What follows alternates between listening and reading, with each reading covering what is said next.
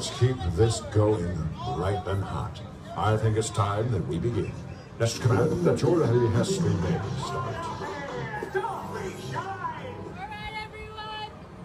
In her environment. When you became a T-Rex, what did she do? What did you guys see? Yes? That is an excellent impression. Thank you for demonstrating. That is exactly what she did. She got a little bit wider in that stance. She stopped that foot down, and she was moving her head, really showing off those horns as she roared right back at you. That was a little bit of her defense mechanism. So let's say there was a real predator. If anybody has any questions about Blue, please feel free to ask. I would love to answer any questions you have about Blue or any of the dinosaurs here at the park. How are you, sir? How are you, my friend?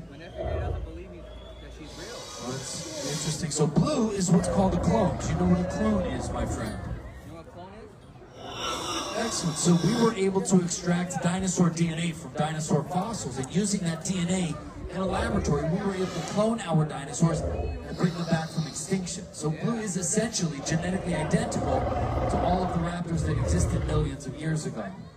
She's flesh and blood. She's living and breathing, just like you and me.